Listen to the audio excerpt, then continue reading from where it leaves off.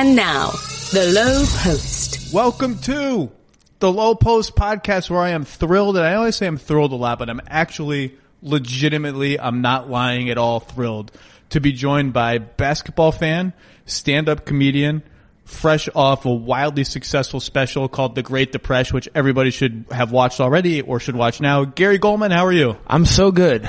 I'm great, and also The Great Depresh has a basketball ending. I shoot baskets at the end. We're going to talk about that. Yes. I would have you on anyway, or try to, appreciate because I like having awesome people on. Thanks. But anytime when I watched it, and then there was clearly like a basketball theme running through it, I turned to my wife who was watching with me. I was like, I'm going to try and get this guy on. Oh, that's awesome. Because I got an excuse. I got to end. Oh yeah, of course. Yes. So, but I was a fan before I think you knew of me, probably. No, I knew of you. Okay. I knew of you. That's good. But this special, I think, well, let's just start with that. Have you already, so it's run on HBO, it's on demand, but it had a limited run, right? It's on demand. I think sometimes it airs in regular times, but I don't know anybody who watches HBO during regular times. Like it's for me, it's an app, really.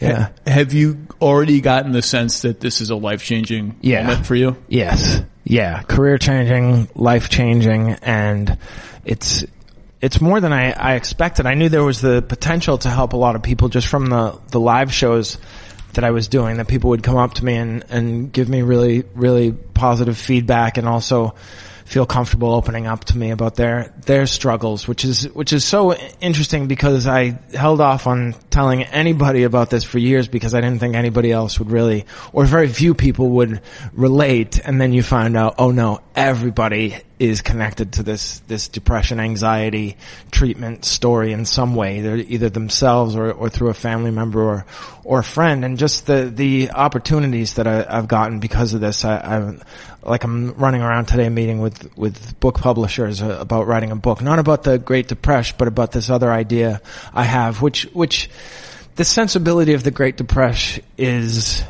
going to be in the book, which is that I can talk about my life in a funny way. So it's more of a memoir about some of the components of the Great Depresh, in that I have this weird memory of my life since I was 4 or 5 years old. I can remember all these events. So I don't know if you have a friend who remembers everything for you, but I'm that friend. Whenever anybody says, who did we have in 3rd grade, and who was the girl who stuck her finger in the pencil sharpener and she bled and they had to call the EMTs, and I know the name and the grade and who the teacher was, and it's not a curse, because it's not usually for trauma as much as it is for trivia.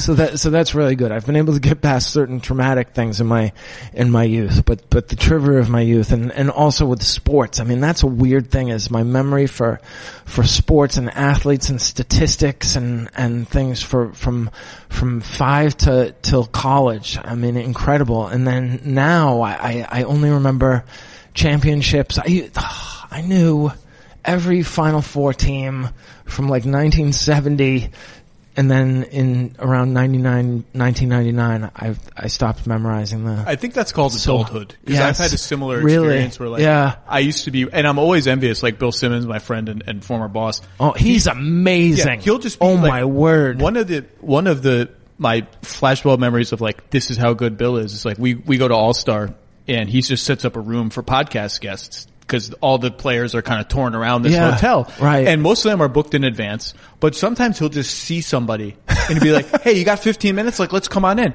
And he got Bill Fitch to come in, the coach of the Celtics, oh, yeah, coach of the yeah. Nets, Clippers, NBA on and champion, on. 80-81. Yeah. Yes. Amazing coach. And also coached a very weak Cleveland team to the playoffs. That's right. Yes. And so Bill Fitch comes in, no preparation. We didn't even know Bill Fitch was there. Wow. And he sits down, and Simmons is like, so I remember 1980 draft. You guys had the 17th, I'm just making this up. You guys had the 17th pick, and so-and-so was available, and you wanted so-and-so, and this guy, and I know it's Celtics, so everyone thinks Bill, of course, remembers the stuff, but it's like, I don't remember, like, his memory for that kind of stuff is unbelievable. It's incredible. But that's where I discovered you, on the original BS report. The BS report. Yeah.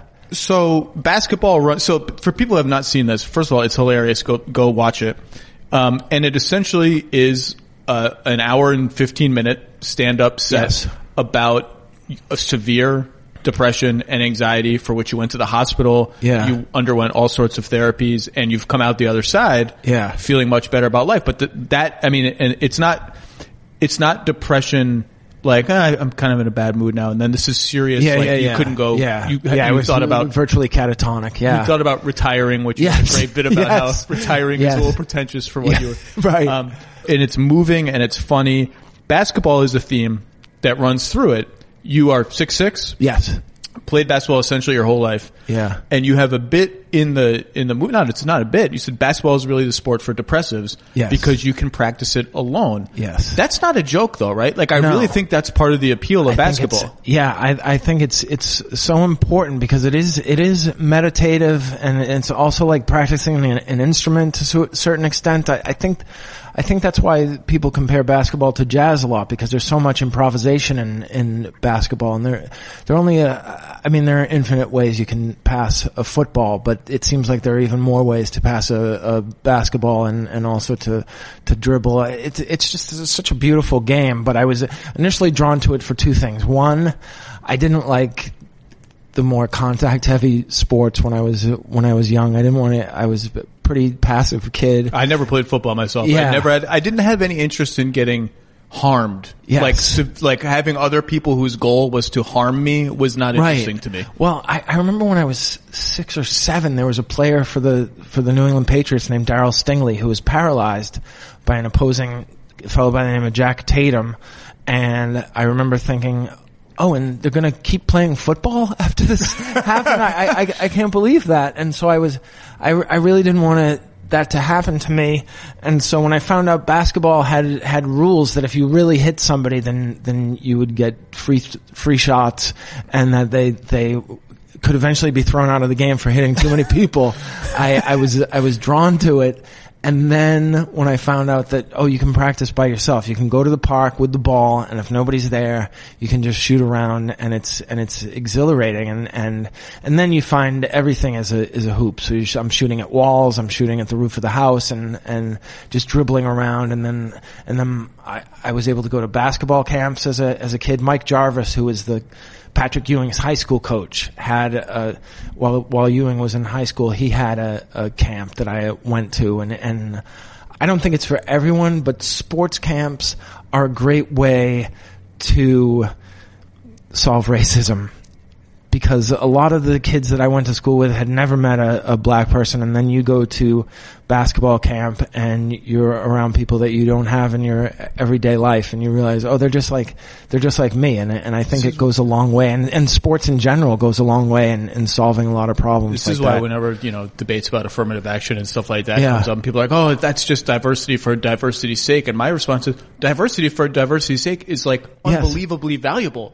That's enrichment for enrichment's sake. That's the whole thing. Is just like meet other people who are not like you, and it changes the way you perceive the whole world. Like it's education. If that's the only thing it's for, then that's tremendously valuable. That's more valuable than a Shakespeare class at Harvard or something. Such a great point. That's all it does is diversify. I mean, that's all it has to. So what was your ritual as a kid? Was there a park you went to? Did you only want to shoot by yourself? Like if people were on the court, we'd be like, oh man, I gotta wait for these people to get off. Well, I would say shortly after I got into basketball, my brother put up a hoop on a pole in front of our house. My mom worked at Sears, so she got a discount on a hoop, and we bought it was just a regular pole, and he was really good with his hands. And then some neighborhood kid or a vandal ripped the hoop off the backboard, and my brother designed this thing so that I could take the hoop off the backboard at night. And using a garden rake, one of those steel garden rakes, I could remove the hoop and put it in the garage at night and then put it back the next day. And so the only thing was that it was a little bit rattly, so if you didn't swish it, it would probably bounce out. But that was good. That's good practice. That's good for shooting. And so I practiced a lot at that. And then when I got good enough, I started going to this park near my house, and I would ride my bike, and it was about a 2-mile bike ride, and I would go play there, and there were some really good players there that I wound up playing with through high school. So that was really something. I was very lucky to have good parks near my house, and my whole thing was that I would wear through basketball so quickly because I was dribbling all the time. There were so many great stories about guys like Larry Bird and Pistol Pete Maravich being obsessed with their basketball that you didn't feel like a freak by practicing all the time. There was a really there couldn't have been a better time in Boston sports history to be into basketball than when Larry Bird was there. Yeah, you're a kid in the 80s. Yeah. And I'm 42, so I was 49. Yeah, so you were of the perfect age. Perfect for the 80s. age. So I like was a Simmons. little too young to appreciate. Yeah. I mean, I appreciated it, but I was like, so I was born in 77, so I was 9, or about to turn 9, and when the 86 team won. Right. So the 81 team, for instance, I have no memory of that at all. Oh my gosh, that team was incredible. The 81 team was incredible. So good. McHale is a rookie. Who was your favorite of the 80 Celtics? I think that I didn't want to like the same guy that everybody else liked, so I really liked Gerald Henderson. Interesting. Well, the famous steal. That's a bigger steal than Havlicek, really. I've always wanted they don't to win have that without that this win debate because Havlicek sealed the game and it was very exciting, but they don't win that game against the Lakers in 84 and they don't win that game in 84. I don't know that they win that series. I don't think Simmons will kill me for saying this. They shouldn't have won that series. The Lakers were better in 84, I think. Certainly. And that series, they need a lot of luck to come. I mean, every team needs a lot of luck. Although they almost won it in 6 games. That's true. Yeah. Gerald Henderson. I always gravitated to McHale. I liked his low post moves. I loved his game. And then as I grew to be an adult and read about those teams, I liked McHale even more because Bird was like the serious assassin competitor. Yeah. And McHale was like the normal guy who Bird would be like, I don't understand how you're not as crazy and maniacal as I am. Yes. And I was like, I kind of like the normal guy. Yes. Yes, McHale was the guy everybody could relate to because he was there was either him or Cedric Maxwell used to have the Logan Airport PA make a PA announcement paging Dolph Shays. I don't think I've ever heard this story. Yeah, and maybe McHale used to do it to make Maxwell laugh or Maxwell used to do it to make McHale laugh. But either way, I thought that is something that Larry Bird would not do. He was too serious. Although a very funny guy from what I can tell. People, do you ever feel like ticketing websites make getting to the event difficult on purpose? It's as if they're so big they can get away with not caring about the customer experience, the only thing they should actually care about. But with millions of live event tickets and a price match guarantee, that's important. SeatGeek proves there's a better way. You can search for sports, live music, comedy, Broadway, more. I've even used them for Broadway plays. SeatGeek has the tickets you're looking for all in one place. They built the fastest way to find tickets so you can stop searching for the perfect seat and start enjoying it. Your days of scouring 20 websites on the secondary market are over. SeatGeek pulls together millions of tickets from all over the web. It rates each deal on a scale of 1 to 10 and displays them on an interactive seat map. Super easy to use. Green dots mean good deals. Red dots, maybe less good deals. Every purchase is fully guaranteed. That's important. You can shop for tickets with confidence. I have the SeatGeek app on my phone, and it's by far the fastest and easiest way to find tickets. SeatGeek will even give you $10 off your first purchase. Bam! All you need to do is use our promo code. Download the SeatGeek app today and use promo code Lowe, L-O-W-E, my last name, the name of this podcast, for $10 off your first purchase. That's promo code Lowe for $10 off your first purchase with SeatGeek.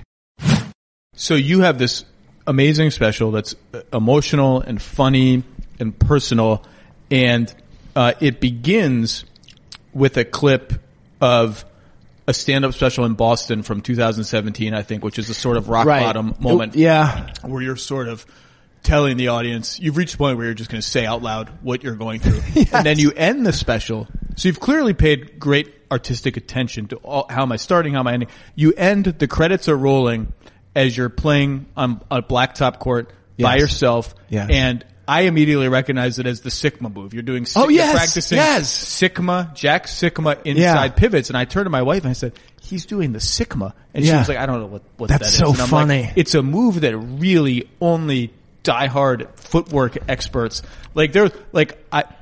last year in one of my columns, I complimented Nikola Vucevic's footwork. Oh yeah. And I called him and we talked about Amazing his footwork. And then I sent him a text. I was like, hey, have you ever tried the Sigma move before? And Nikola Vucevic was like, I don't know what that is. What is that? And I sent him a clip of Hubie Brown teaching a group of players the Sigma move. Was it during Red on Roundball? No, it was like a clinic. He's like Wow. on stage at a clinic, and Vuce was like, I gotta try this in a game. Yes. I don't know they actually did it. So how do you make the decision? That's the thought I want to leave viewers with. That's the image. That's what I want to leave people with. I will tell you the entire story, and I wish I had. It's all subconscious, and also a great director and editor. But the first day we did documentary footage, we weren't with HBO. Judd Apatow had just given us some money to shoot a day, and we were going to use that to try and sell it to HBO. So we had a day of shooting, and he said, I would like to interview you and your friend from when you were since we've been in 6th grade. We met on a basketball court. I said we should meet there at the basketball court and we'll talk while we shoot baskets, or near the court. I think it's a good backdrop. And he agreed. And so we shot that day. We didn't wind up using any of the interview with my friend. Later on that year, I wrote jokes specifically about my love of basketball and how it related to my loneliness and depression, and also about the bad basketball game that I had, which led me to my first contemplation of suicide. We're going to talk about that. Right. So we had that footage before I even wrote any jokes about basketball, and then the director showed me a cut where over the credits, instead of, the initial idea was to put the end of the show where I do a meet and greet after the show, put that as the ending, which is natural and it made sense, but he really liked the look of the basketball and sort of the ease and the carefree nature of just shooting baskets by myself near my new home in New York. So that worked out great. When I first saw it, I was really blown away. I said, this is how we should end it. And then I have this friend who wrote an amazing song that the director happened to listen to and said, this is the perfect song to go over the basketball scene. So it was so much luck, good fortune, and maybe some subconscious, but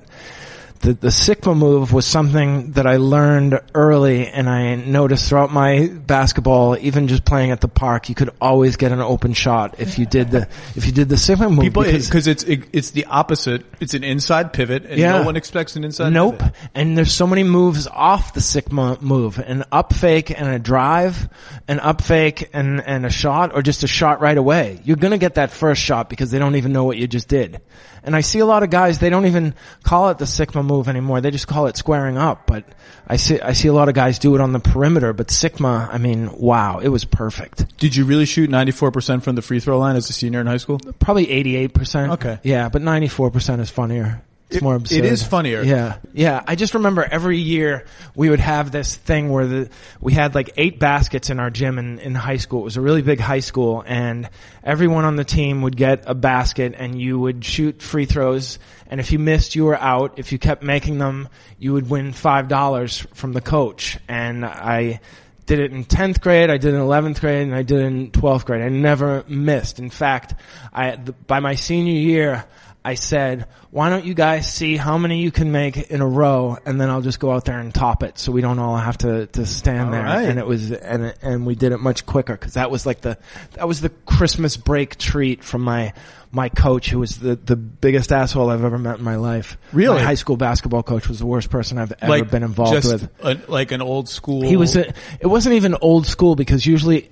old school guys are X and O's, and they know their strategy, and they know their calls, and they're serious about basketball. This guy was just mean, gratuitously mean for the sake of being mean. He was Bobby Knight without the genius strategist, and Bobby Knight is as much of monster he was actually a very intelligent man, and this man was not an intellectual like Bob Knight. I mean, Bob Knight is a monster, but at least those kids got better at basketball. I was worse by the time I left. So He ruined my that's game. not in your special. He's not mentioned in your special. Your football stuff is mentioned. No. So, but did that My football coach was a mensch and a gem, and went out of his way to help me and changed my life. But my basketball coach was just the worst person. Did it make it worse? Mm-hmm.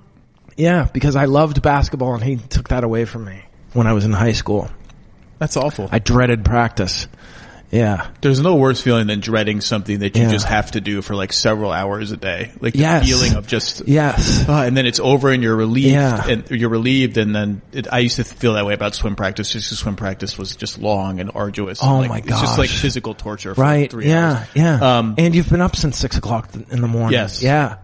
So your comedy is very writerly and not, Thank you. It's just, and this is going to come across in two ways that I want to talk about. You already mentioned this. So you have two moments in your special where you make really, really funny jokes.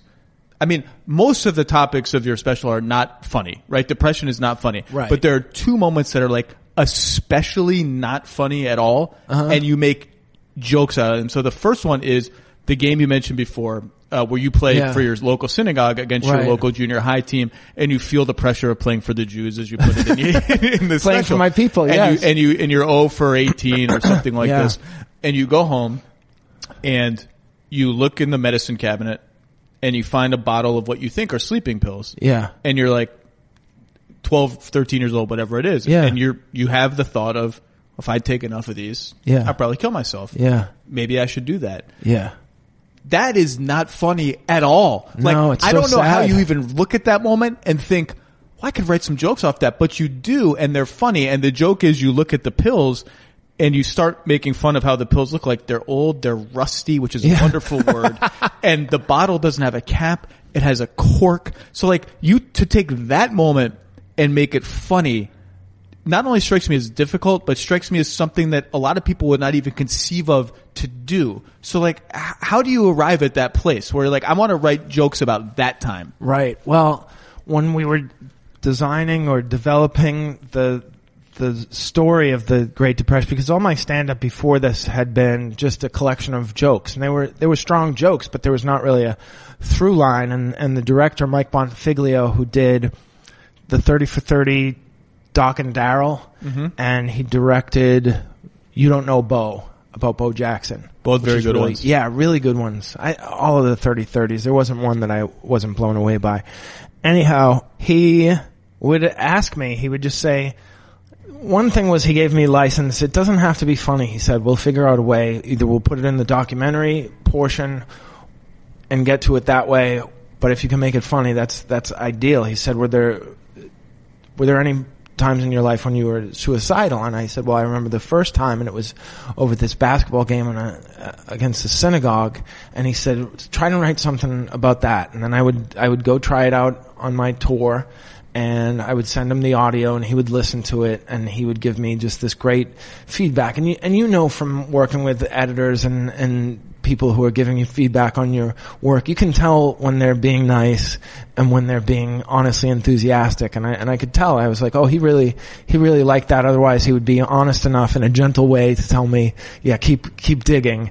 And so I came up with that story, and he really liked it. And also there was this license where he said, it doesn't have to be funny, but there's part of me that is most comfortable when the audience is laughing and not just looking at me. So that was the motivation for that one. Did any part of you feel strange making a joke about a moment like that? Yeah, there's that moment, because there were nights when the people were just not in the mood, when they didn't laugh at that. They thought it was heartbreaking and sad. It is. Yeah. And I had to learn to be comfortable with that and not immediately start melting down on stage because I didn't get a laugh for 30 seconds. But there was one moment where I thought this might be trivializing or offensive to people in the world of suicide, depression, or suicide attempts, where I talked about how I thought about suicide many times but didn't want to write a note, and it was because of a lifelong aversion to essays started with the SATs. This was the second one that I was going to ask about. And I went, Mike, the director, said, I think you should do that on the show. And I said, I'll do it the night of the show, but before we release it, I want to check with the National Foundation for Suicide Prevention to see if that's going to be... I know people get very, very sensitive about the use of the word trigger, but I said that might upset people, and it's not worth it for one laugh to make people feel really terrible. It's not worth it to me. That's not the type of show that I wanted to put on. And we let them see it before we released it, and they said it was fine. So that was the okay I needed. But I was trepidatious about that because I felt that it could be construed as being rather blithe about something so serious. So I'll tell you how I reacted to it. So the joke kind of comes out of nowhere too in the show, which makes the impact even harder. You're just talking about essays, college essays, how you barely could get your act together to apply to college because you don't want to write essays. Then there's like a pause. You're like, in a lot of ways, I do feel like my aversion to essays repeatedly saved my life. And right then, before you explain it, the audience begins to realize where you're going with this. Yeah. You're going to talk about suicide notes and how you didn't want to write a suicide note. And I found it riotously funny. Oh, that's good. Like my initial... People in the crowd loved it. I was really thankful for that. My initial reaction was riotous laughter. And then I thought to myself, boy, that's not funny at all.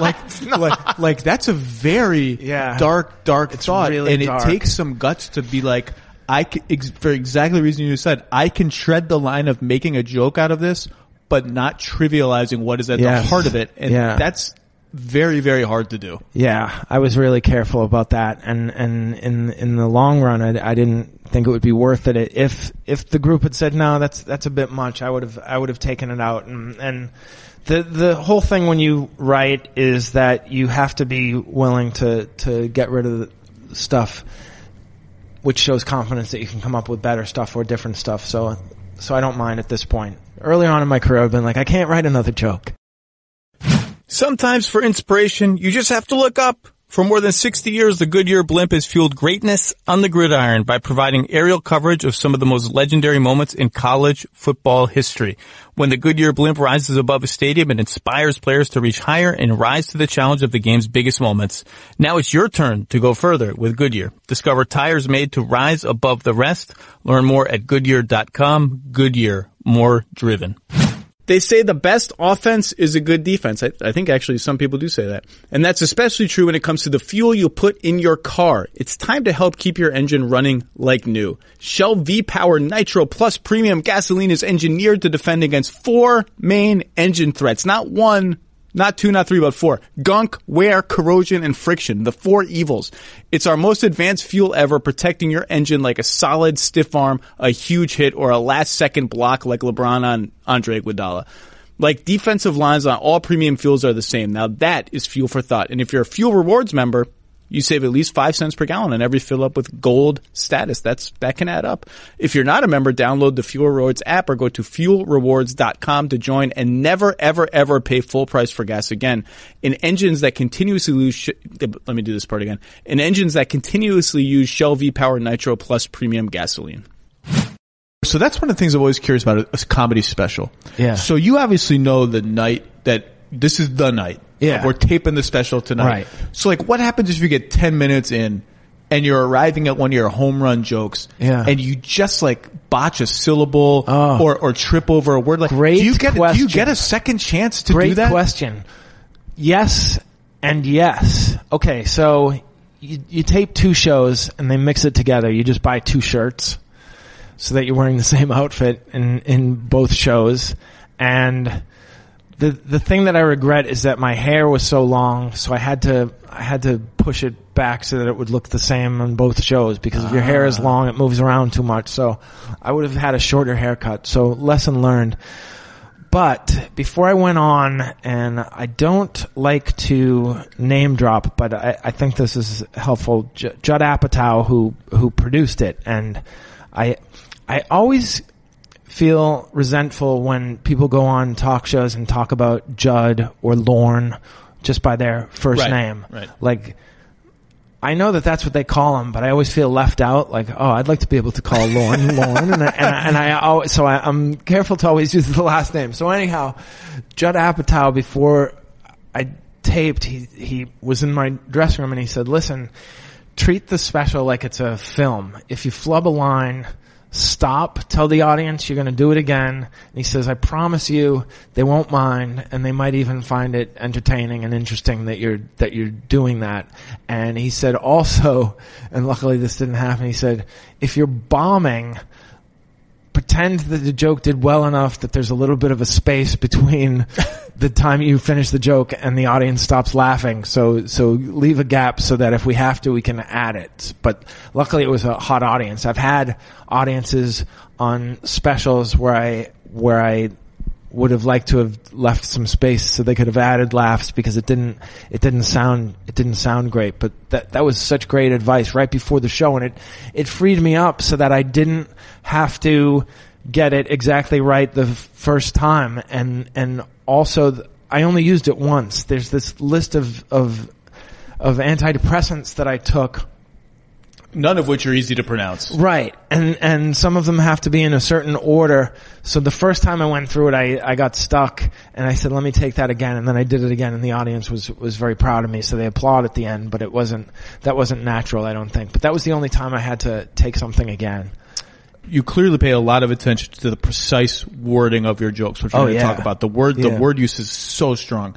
But then you also have to be able to ad-lib. And you have a moment, we talked about this over lunch a couple weeks ago, where you talk about that millennials get so much flack. Yeah. What did they get flack for? I can't remember. Participation trophies. Participation trophies. By the way, Yes. Fantastic bit about the people who think that participation trophies are terrible, where you're you know, how are they gonna get used to failure, you know? Yeah, how are they going to learn how to lose? How are they going to learn how to lose? Yeah. How about life? How about living like they're going to lose like all the time in life? That's it's what all life losing. Is. And then you have this one where you're like, yeah, millennials take so much flack. And all that guff that they take, you know, they take the flack and the guff. And I don't know which is worse, the flack or the guff. That's all ad-libbed, you told me. Yeah. What's the best ad-lib either in the show or of your career? The line that just like the moment that I don't like that, when you know like that was a fantastic little ad that I did off the top of my head. Cause that was the flack and the guff. Right. I found very, very funny. Oh, thanks, man. Yeah, I would have to think about that, and I don't think we have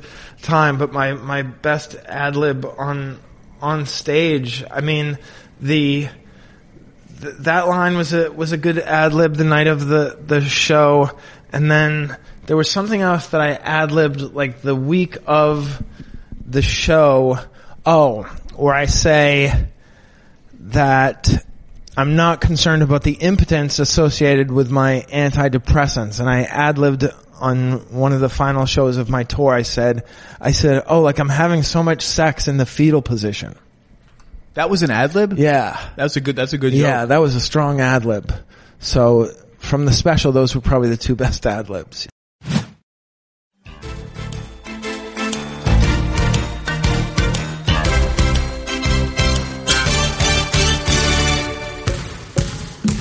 So here are some words that you used in the routine. You have a bit about, again, you're 7 years older than me, but boy, did this ring true. And it rang true like I had never even thought about it before, but it still rang true, which is very rare. How when we were kids, no one like talked to you about how much water you had to drink. And there was never water. Know. No, we didn't have any water filters. Nobody was constantly on top of you about being hydrated. And so you have a bit about drinking from the fountain after gym class. Yeah. And the words that you use in the bit are so strong because you talk about how, bullies would try to smash your head into the water fountain. Yeah. But you don't just say that. You say cretins would try to smash your head into the iron spout. Yeah. Cretins smash spout. I mean, those words are, spout is such a much better word than fountain. Yeah. Then you talk about how the teacher would count, like everyone's got to take their turn, so the teacher would count you out of your drinking. But you don't just say count you out of your drink, you say limit your quench. Quench is the reason that joke is funny. Yeah. So of all of those words, like are there drafts of worse words, or do you arrive at those words pretty fast? At this point, I arrive at them pretty fast. When I was a newer comic, I would have to write it out and think about it. And we're really getting into the writing weeds here. But that's the process is what people are interested in. Oh, that's good, because I could talk about that all day long. So spigot was another word, but it was too many syllables, and also sounds too written, right? Something that sounds, he spent too much time. You can tell spigot isn't something that we're using all the time. And then there's also, I've said steel spout, which is alliteration, but again, sounds too written and too rehearsed. An iron spout, for whatever reason, it flows better. But I know that one of my favorite quotes by Mark Twain, and I wonder if people of his generation used to say Mark, just Mark. They probably said Twain. I think back then you would just say somebody's last name, but he said, the difference between the right word and the almost right word is the difference between lightning and a lightning bug. There you go. The exact right word is so important. So spout, and then limit your quench. Yeah, that's just, I'm sure I ad-libbed that one night because it comes in a period, you kind of figure out what your rhythm is at some point and how often punchlines come in your act, and that was a moment where at some point I must have thought, I need a laugh here, and I came up with that, and quench is just, I have a friend named Rick Harris from New Jersey was a comedian, and now I think he's an English professor, but he said that what people really love is not words that they don't know, but words they forgot they knew. That's and a hearing wonderful way to words put it. that they hadn't heard in a long time, and I think there's great truth in that. Yeah. One more in the weeds one. Oh, you good. Talk in the participation trophy section. Yes. By the way, I wholeheartedly agree with you. The people who are like, man, they should get no participation trophy. It's Yeah. like, I hated Little League Baseball. I'm glad I got a participation Yes. trophy. I hated Yes. it. I deserved dreaded the ball being hit to me at every moment I was on the Yes. field. I liked hitting. I liked Yeah. hitting. I didn't Yeah. like fielding. Yeah. Anyway, you have this moment where you take apart the quote, winning isn't everything. It's Yeah. the only thing. You say, winning isn't everything. It's the only thing. Boy, there are a lot of other things.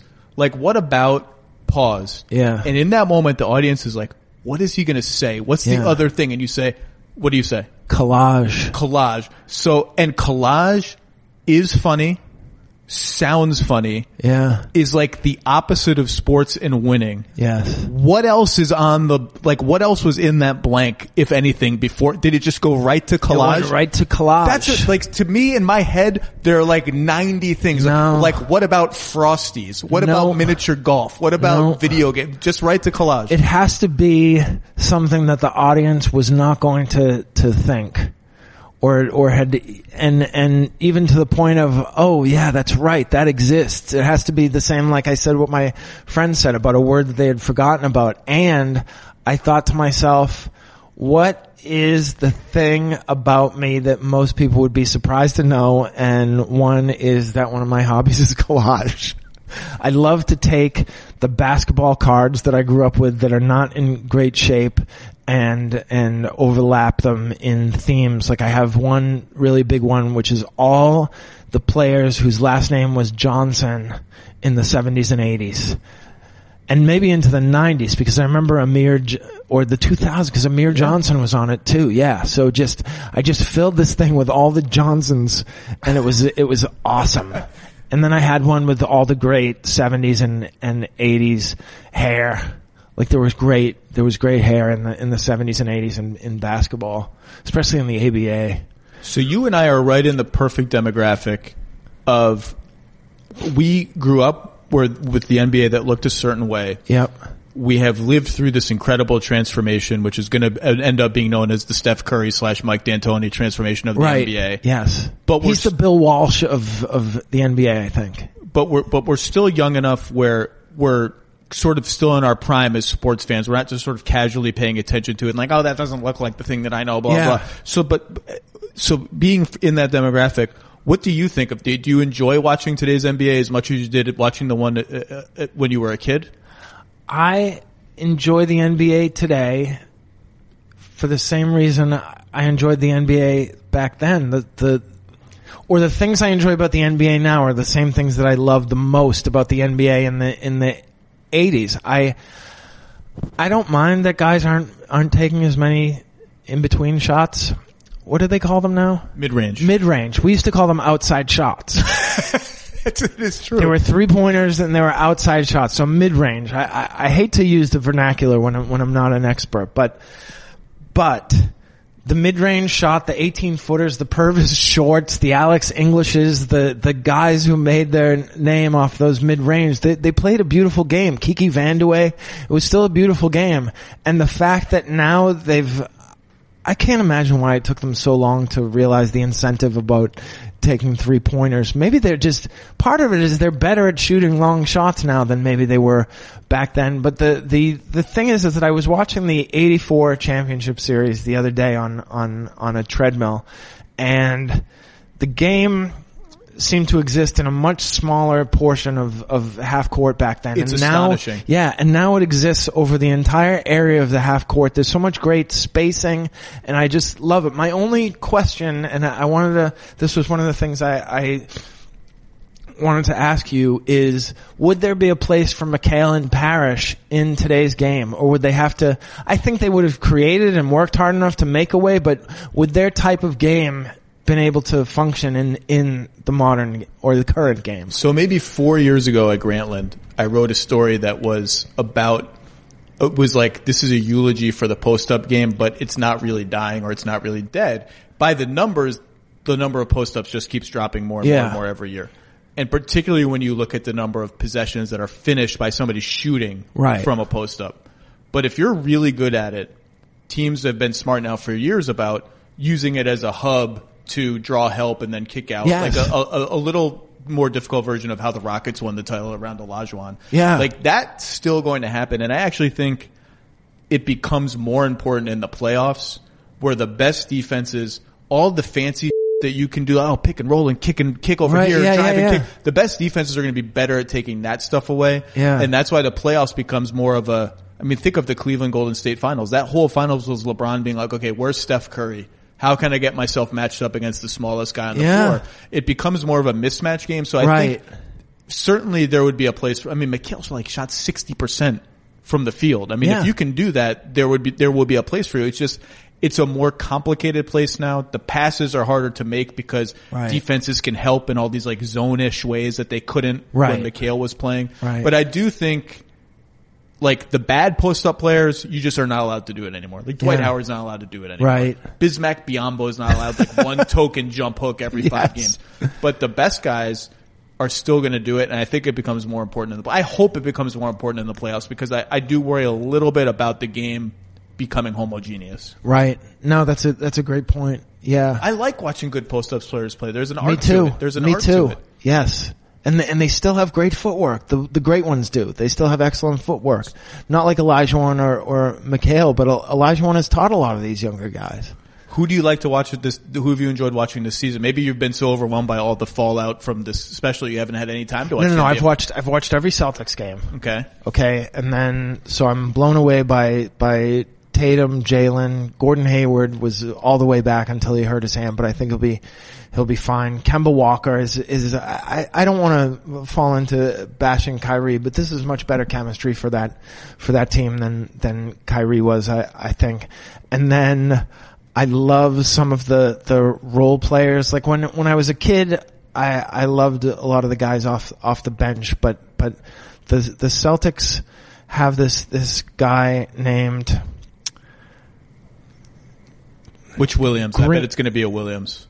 Grant Williams? Yeah. Is the power forward of the two Williamses. And he's just, I expected nothing from him, and he just, every time he gets into the game, and then Brad Wanamaker, who's one of the best stories in the NBA to have stuck with his dream till he's 29 to make the NBA. Played in Europe, which is significant, but it's not the NBA, and it's just such a great story, and he's excelling in Hayward's absence. And then I've watched Luka play several times because I've never seen anybody like him, and Harden the same way. And then I've watched the Lakers.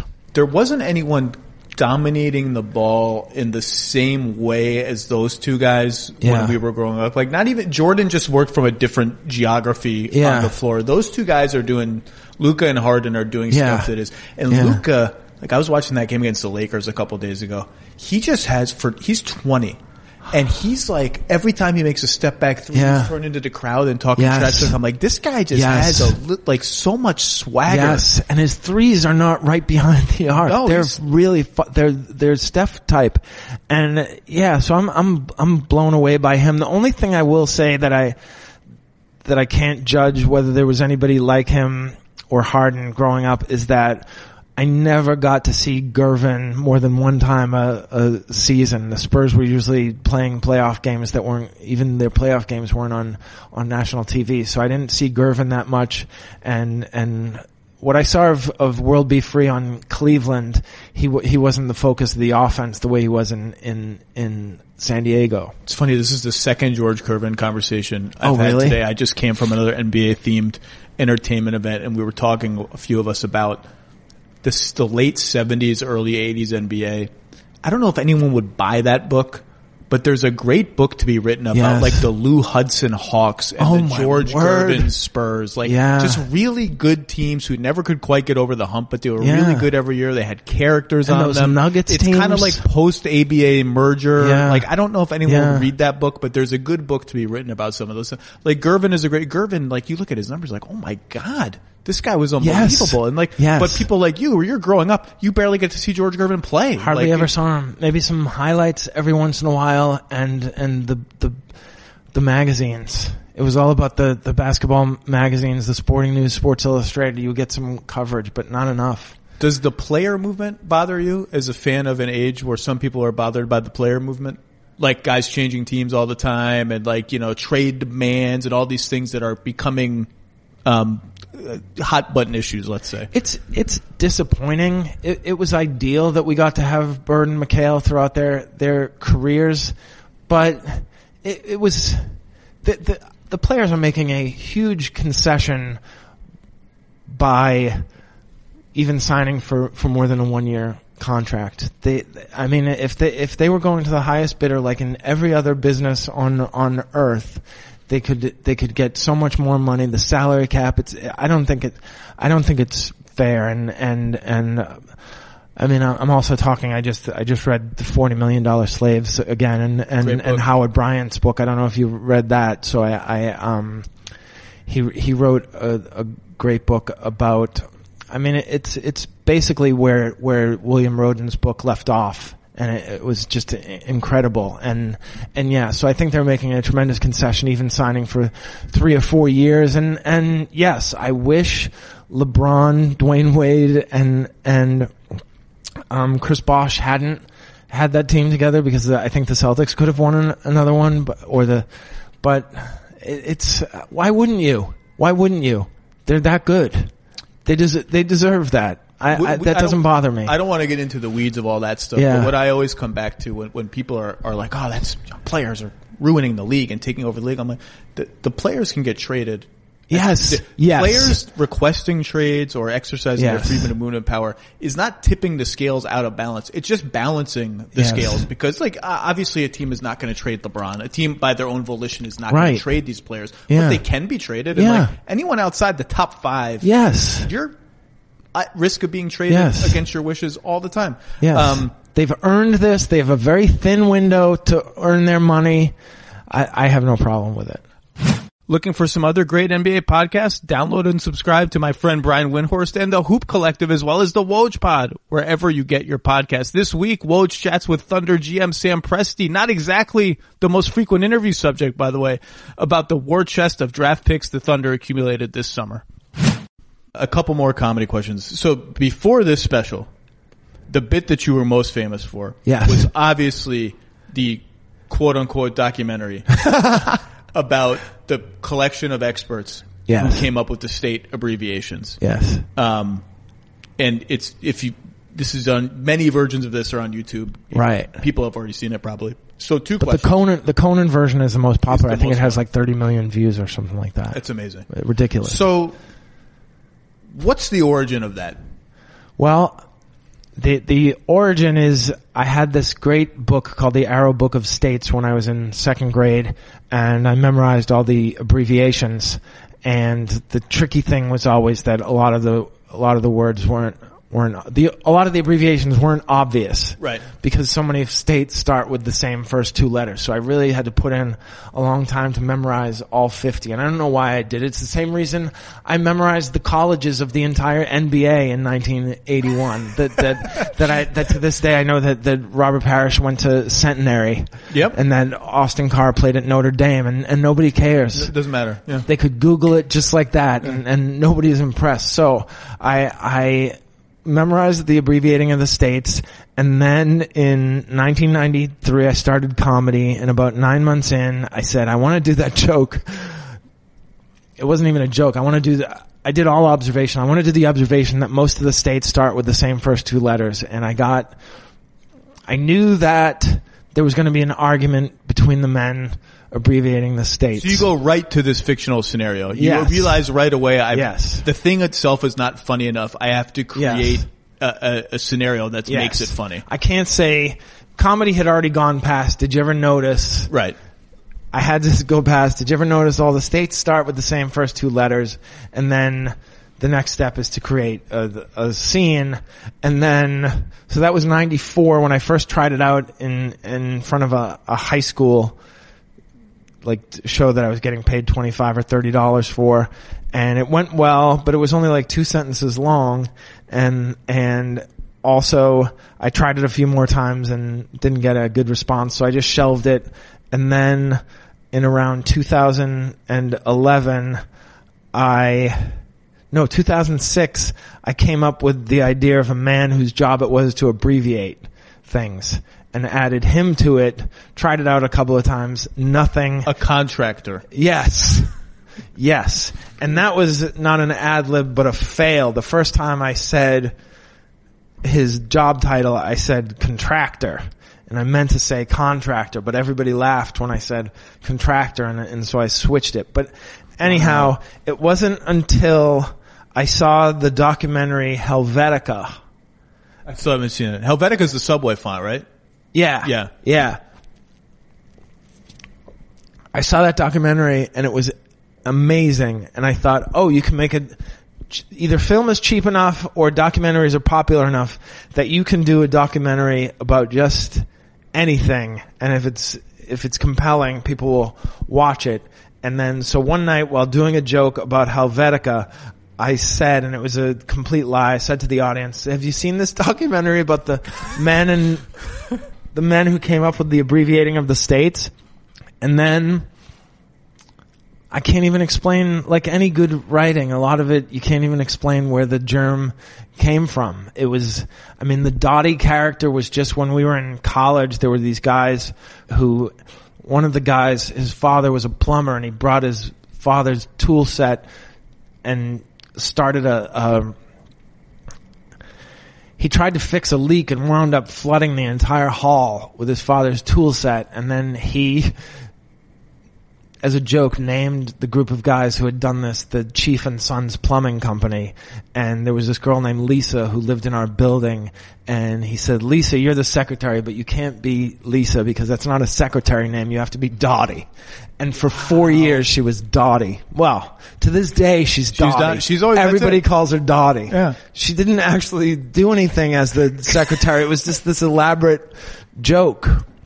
Yeah. Well, that's what's so I watched it again recently to prepare for this, and I had forgotten about how you take, Dottie I remembered, but the genius of the bit is that it takes all of these little side plots because you're building a fake documentary. Yes. It's got to have a lot to sustain an hour and a half. It's got to have a lot of plot. Yeah. And so you build in, my favorite one that I totally forgotten about was you build in the fact that they take a long break to have omelets from an omelet station. Right. Because in the 60s and 70s, the omelet station was like brand new, and it was a fad. Yes. It was sweeping the nation. So Yes. are there other are there other fads that were tried out? Like, how do you land on omelet station? I just don't understand. The process is just amazing to me. Yeah, it's something that my comedian friend named Tom Ryan calls the parts store, where you have these fragments of jokes and ideas that never really made it into the act. So I knew that between Alabama and Alaska, I needed something to divert the attention from the fact that they had just come up with AL and they were going to do it again. And so I said that the guys were so excited that it was so easy. And that's the whole thing, is that they have to have all this hubris about how easy it is to abbreviate the states. And then it's funnier when they have trouble with it and they get angrier and angrier.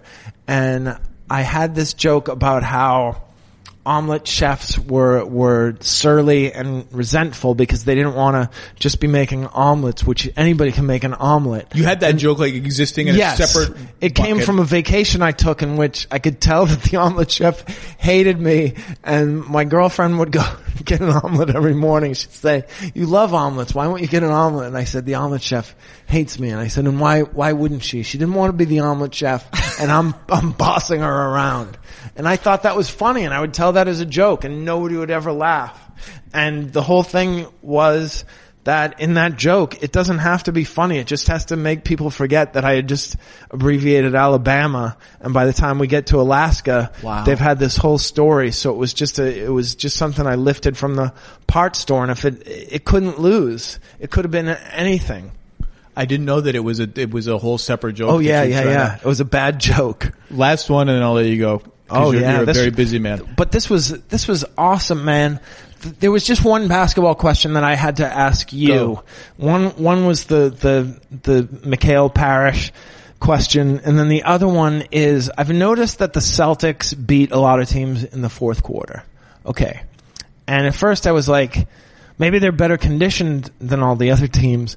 But then I thought, no, is conditioning a commodity in the NBA, that every team is conditioned so well and you're not going to win that way? But then I see guys like our friend on the Nuggets, who doesn't seem to be in great shape. I love Nikola. He's maybe my favorite player to watch. Oh, he's so fun to watch, but I think he could be in better shape. So is conditioning a commodity that everyone is conditioned the same, or are the Celtics making a difference with their conditioning? Now, I don't know if the Celtics are, but I do think both on the individual level, like you just named one guy, I think Embiid is another guy whose conditioning is the subject of much discussion. Right. But my go-to example is, do you know a player named James Johnson? Yeah. Kind of a multi, so he's like fought MMA, like he's a legit real athlete. Oh, I didn't know Not that that. basketball players aren't real athletes. They Right, obviously yeah, are, yeah, but yeah. he's like, you could put him into any sport and he would be good at it. Right. We went to the Heat, and the Heat have a famous conditioning program. Like they suspended James Johnson this year in training camp for failing to pass conditioning tests, and he was like in good shape. Yeah. He goes to the Heat, and then stories come out after his first season with the Heat. James Johnson has lost 30 pounds. And I'm like, I didn't think James Johnson had to lose like 2 pounds. Right. He lost 30? And I asked him about that. I was like, you lost 30 pounds? Like, yeah, there are some guys you look at, like a couple months ago, I was like, I could lose 30 pounds. Like, I'm just a schmuck. Like, I could lose, like, I looked at you, like, you're like a perfect specimen of an athlete. You need to lose 30 pounds. And he was like, I didn't know. And I feel like unbelievable. I feel Right. he's like, I feel like a superhero. And so I do think there are degrees of it, and that it's a real thing. Why the Celtics are winning in fourth quarters, it's a good question. I think having a lot of good perimeter players who don't turn the ball over a lot probably helps. But there is an interesting sort of burbling discussion about the Celtics of like, you have these teams at the top of the East now. Boston's better than people expected. Toronto is the best story in the whole league. I think. Philly, Milwaukee, Miami's better than expected. Indiana is, hats off to the Pacers. They're playing unbelievable considering their injuries.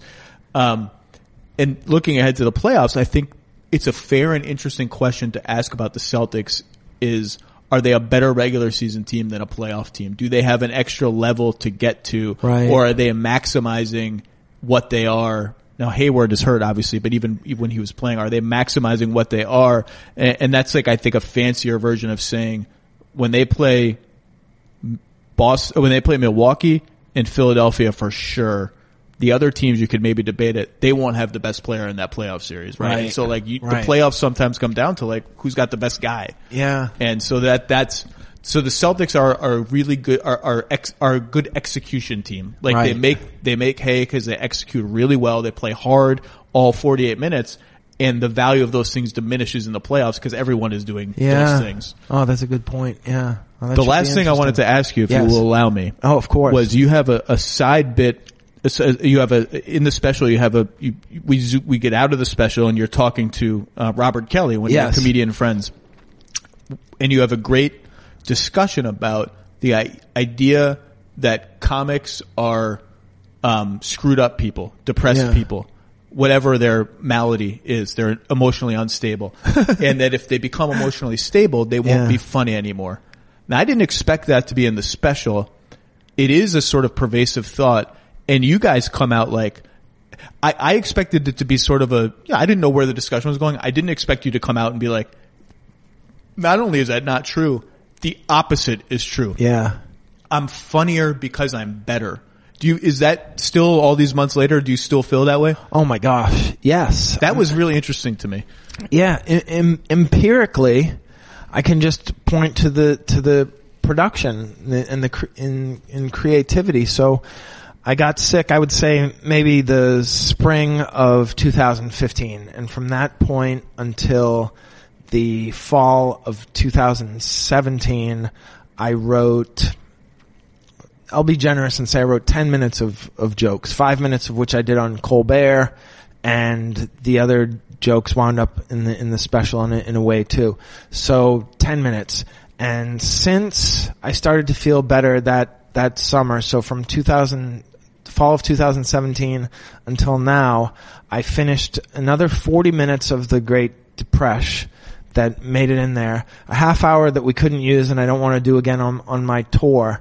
Plus an hour and a half that I'm touring with now. So that's over 2.5 hours of material while I was healthy. The only thing different was that I wasn't spending most of my day in bed or worrying or angst ridden. So that, I mean, that's anecdotal. It's one person, but I know Robert in that interview said that he's written better since he's gotten healthy. And I know over the years certain comedians and performers have gotten sober, which I think is a similar thing to mental illness and the recovery and the clear-mindedness that you get when you're sober. And I think most of the people say they have done some of their best work. And there are writers over the years who would say I could only write when I was drunk, but I don't, they were never out of it. So it's not really clear whether they ever had the opportunity and what their ages were and whether being drunk all the time made them less, took away their longevity. Part of it is that being funny, part of being funny for you, or part of being whatever for me is like actually producing stuff. Yes. Like if you can't, it doesn't matter. If you can't produce stuff, it doesn't matter like what the little trickles that are coming out might be funny, but if you can't produce it doesn't matter. It doesn't, you know. But also when you're depressed, you're so critical of your work that a lot of it you wouldn't even release. You would say, this is and I'm not letting it go. So I think that's another part of it that I seldom say, oh, this is great, but I'm more objective in my opinion of my work now than when I was depressed. The same joke while I was depressed would get it's not good at all, it's useless. And when I'm feeling well, I say, no, this is pretty good, and it at least deserves a chance. Deserves a chance. All right, Gary Gulman, the special for people who haven't seen it is called The Great Depresh. It's available on HBO. It is sensationally funny and also emotionally moving, which is a difficult thing to accomplish in the same thing. And I'm just thrilled that we got to do this. I'm thrilled that the special has had this ripple effect for your career, and you're going to build on I'm really grateful for that, and thank you so much for making this happen. I've been a big fan for a long time. You made it happen. All I did was ask. But seriously, to talk basketball with Zach Lowe is a dream come true. So thank you. Stop it. Watch the special. It's hilarious. You will not regret spending an hour and 20 minutes of your life doing it. Gary Gulman, thank you very much, sir. Thank you.